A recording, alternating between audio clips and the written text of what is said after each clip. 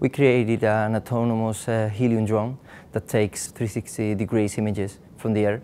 Search and rescue operations or investigation that requires monitoring of an area from the air are expensive and doesn't take into account the sustainability at all. And we want to make the aerial surveillance available to everyone.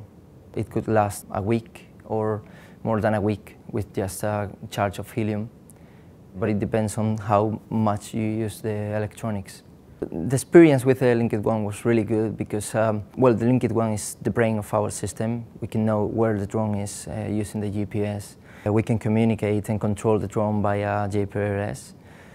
And we can also control motors, control sensors on board, etc. So it has been a good experience because, apart from that, we also made LinkIt ONE compatible with ArduCam, which is a really well-known Arduino cameras board. We are 5 people. 2 of them have been working on the Android app, and another 2 have been working on the mechanical construction and the whole drone, how to control the motors, etc.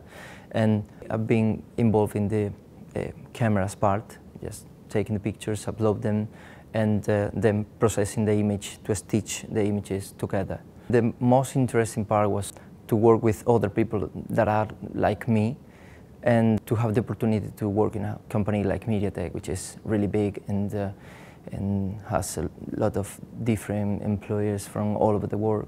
We want to take to market the prototype. We'll take advantage of the connections MediaTek has.